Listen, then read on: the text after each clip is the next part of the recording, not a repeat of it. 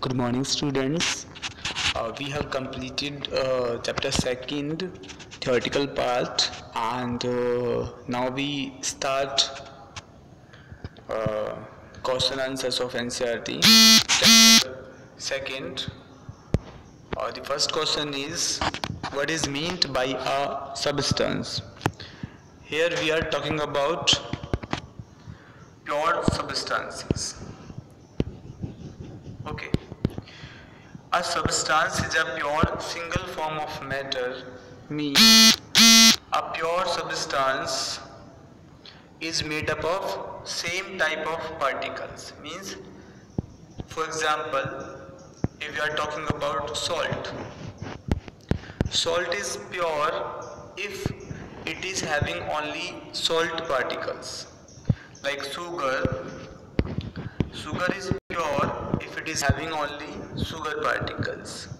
Like water, if it is having only water particles or water molecules, then it will be pure.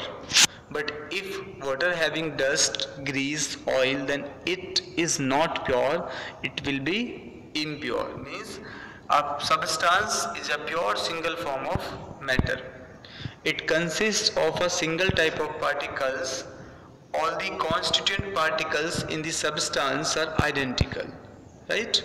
It means salt having salt particles, and they all are identical in shape. Size may be vary. In their chemical nature, it cannot be separated into other kinds of matter by any physical process, by using physical method like filtration, sieving, threshing, or any etc. physical method, hand picking. We cannot separate out. Okay. The second question is, list the points of differences between homogeneous and heterogeneous mixture. Homogeneous mixture means, for example, you are taking water and then add salt in water. Okay, like this, you are taking water and add salt in water, then you will see that salt is mixed uniformly in the water, mean each part having the same property, and it mixed uniformly throughout the solution, means they have uniform composition. But heterogeneous mixtures, they have non-uniform composition. The components of homogeneous mixtures are not physically distinct. You cannot separate the components by physical method. We cannot separate the salt, or you can say that the component of homogeneous mixtures are not physically distinct, means there is no separate boundary. But in case of heterogeneous mixtures, they are having distinct part, means like water and their oil, means there are two separate parts. But in case of homogeneous mixture, they have no visible boundary or no physically distinct part, but they have physical distinct part and have visible boundaries. Like oil and water, you can easily see. Or one more example I am giving here for heterogeneous mixtures, like if you take mix iron and sulfur, then also you see the separate boundaries. Okay. Now question number third, differentiate between homogeneous and heterogeneous mixtures with examples. The same questions. The substances are completely mixed together in these mixtures. In homogeneous mixtures, mean uniformly mixed, and in this mixture they are non-uniformly mixed, remain separate in these mixtures. Uniform composition, non-uniform composition, no visible boundaries, and they have visible boundaries of separation between the constituents. Second question and third question, both questions having the same answers. You can write the same answer for this. And they are the example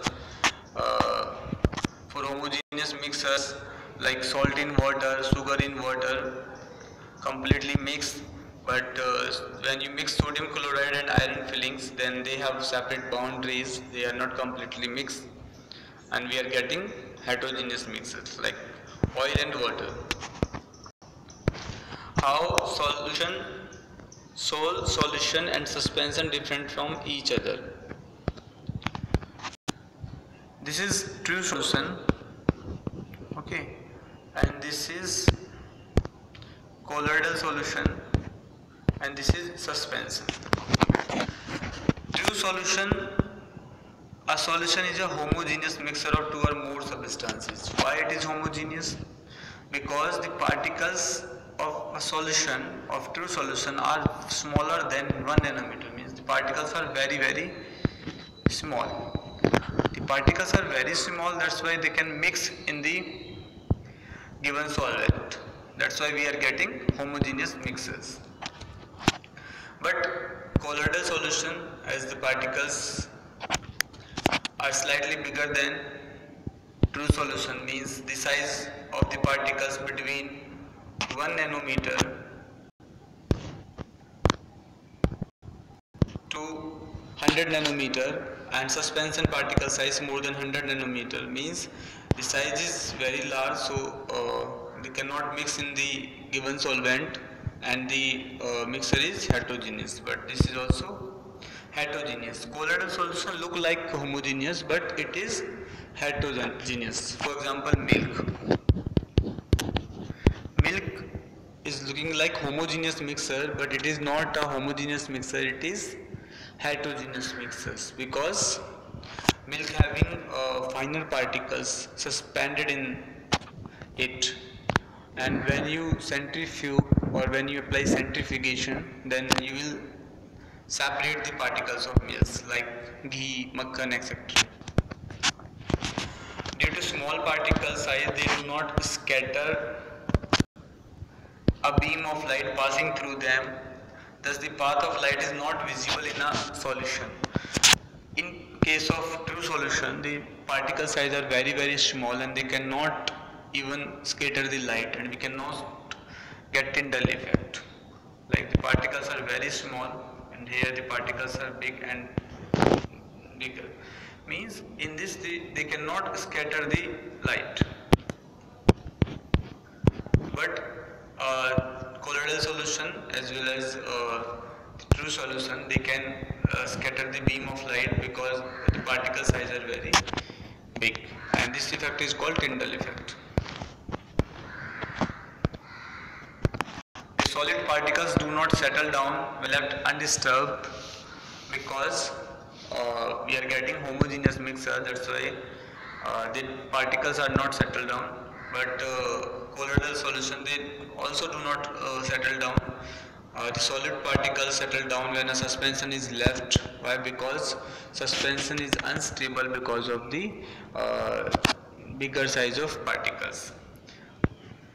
The solid particles cannot be separated from the mixture by the process of filtration, because it is completely mixed.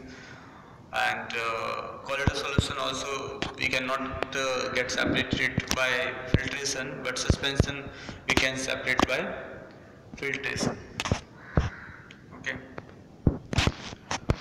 Now the fifth question is, to make saturated solution 36 gram of sodium chloride is dissolved in 100 gram of water. This is solvent,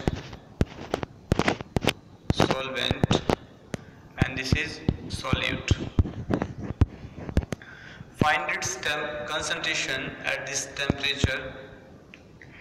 Okay, you will use a formula for finding concentration. Mass of solute is 36 upon mass of solvent. This is the formula you must use to find the concentration of a saturated solution. The formula is mass of solute upon mass of solvent into 100. If you are finding percentage, then you will multiply it by 100. And mass of solvent is, because solvent 36 gram and 100 gram, if we add, then we are getting 136 into 100. Then you solve it and you will find the answer. Okay, again I am telling, 36 is the mass of solute, and 136 is not a mass of solvent, it is a mass of solution.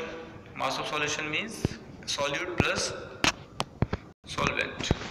In this formula, then you will get the answer 26.47%. Now the next question is,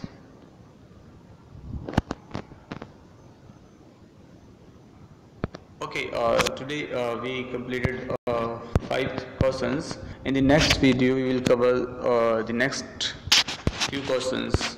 Okay, if you are having any doubt in these questions, then you will ask me in the comment box. Okay, thank you.